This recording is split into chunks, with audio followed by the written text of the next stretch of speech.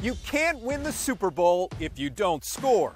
The fewest points scored by one team during the big game? 3. The 1971 Dolphins, losers in Super Bowl VI, and the 2018 Rams, which lost Super Bowl 53. The most points a team has scored on Super Sunday, 55, courtesy of the 1990 49ers at Super Bowl 24. And scoring first helps. Teams which put the first points on the scoreboard win the big game 67% of the time.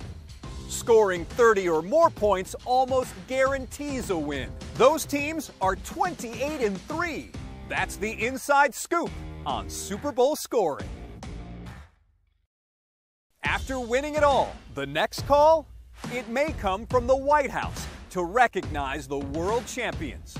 The first Super Bowl winners to be honored by the president?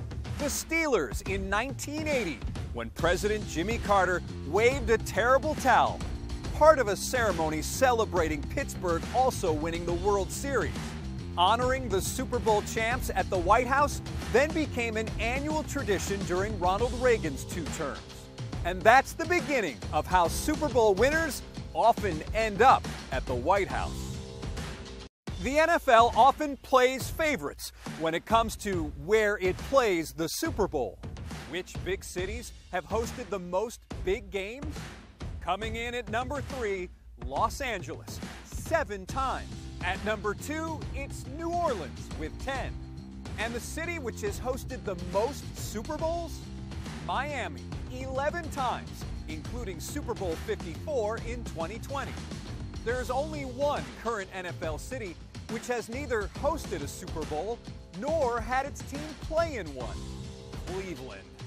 And that's the history of which big cities have hosted the most big games.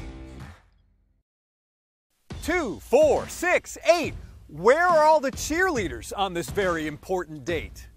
At Super Bowl 55, cheerleaders won't be on the field due to the NFL's coronavirus protocols, though they can perform within other parts of the stadium.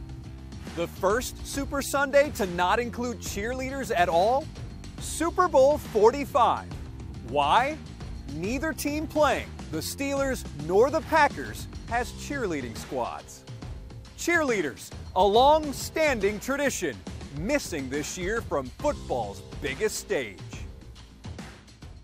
They play to win, but getting paid a little extra isn't bad either.